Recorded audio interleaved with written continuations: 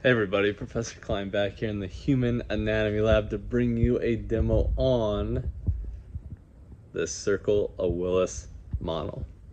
Let's begin. Alright, so first looking at this model, it might look like a bunch of just red wires all over the place. So what is this? Where are we at?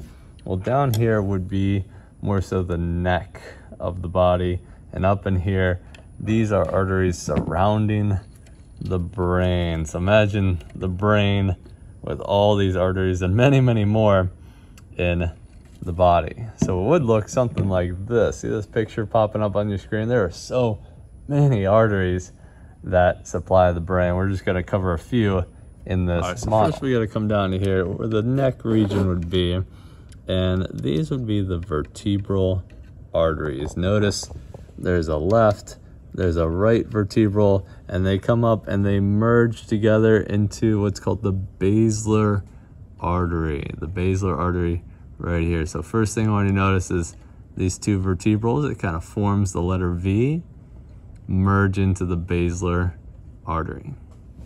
That would be like over here on this cervical vertebrae model. See this artery here? This artery here, these are the vertebral arteries going through the transverse foramen, up the neck, through the foramen magnum, and merging into that basilar artery right here at the base of the brain. This would be like the brain stem as it pops into the skull. So this is what we're looking at right here, which means the vertebral arteries are the most posterior pathway to get to the brain. The most anterior and larger and more main pathway is the internal carotid artery. This is this one wrapping its way up and around and eventually popping out deep in the base of the brain. So it's a big artery. You can see it on the left. I'll rotate it around so you can see it from a posterior view, coming up and through there. So now when we're in here, let me move the brain out of the way.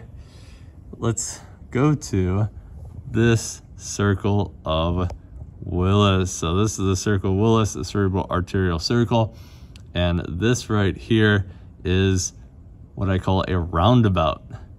But it's a roundabout that blood can travel either way around this. In case one side gets blocked, it has an alternative pathway to get blood to the brain, because it's really important to get blood to the brain.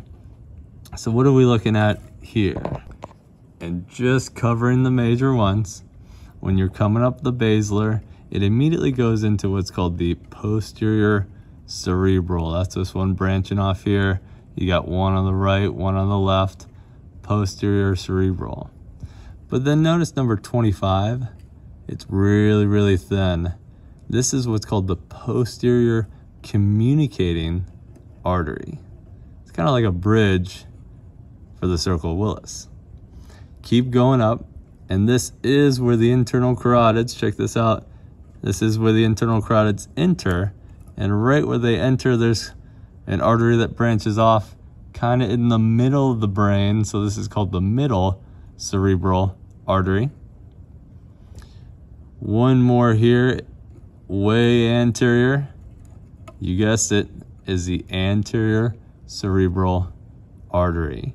There is a little bridge, you guys see where the probe is right now, there's a little bridge which is called the anterior communicating artery. All right, that's the video on the Circle of Willis model here. I'm Professor Klein from the Human Anatomy Lab at Ohio University. Thanks for watching.